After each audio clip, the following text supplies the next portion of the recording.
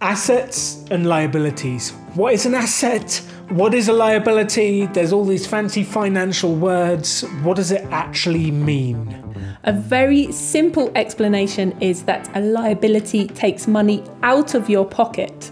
So every month, every year, it is costing you money.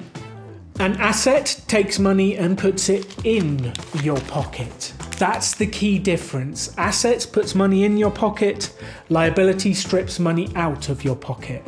So then I guess it brings us to some examples. So is the home that you live in, if you own your own home and you live in that home, is that an asset or a liability?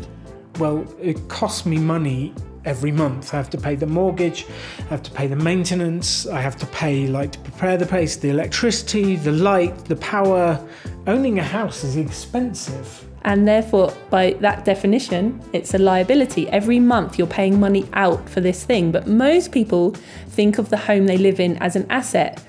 But that's not true. It's costing you money every single month. Of course, there are ways of turning your house into an asset. Maybe you rent out one of the rooms. Maybe you can buy an additional property which you rent out.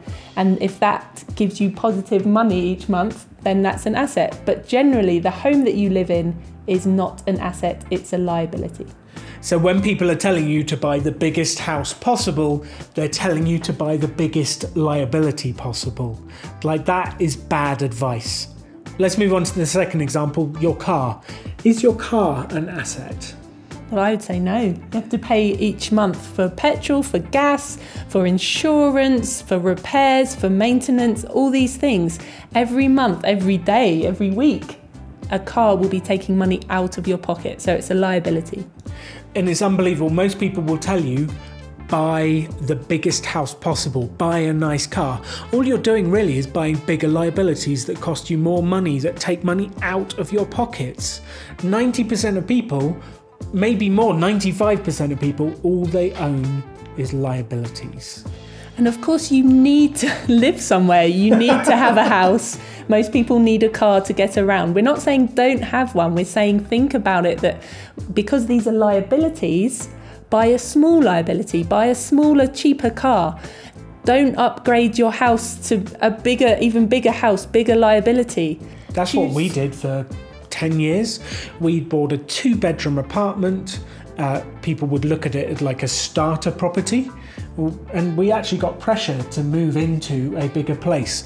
When are you going to move into a proper house? What's improper about the house we live in?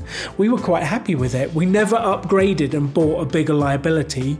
And that brings us to the key sentiment, the key feeling, the key idea.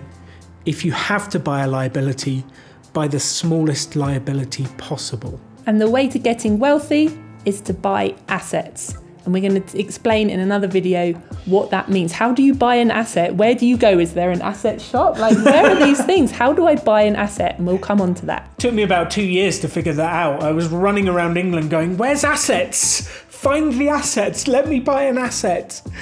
So make sure you check out the next video, which is how to make money whilst you're asleep, which will cover all of the different asset classes you can invest in. Please subscribe now. So you've learned the difference between assets and liabilities.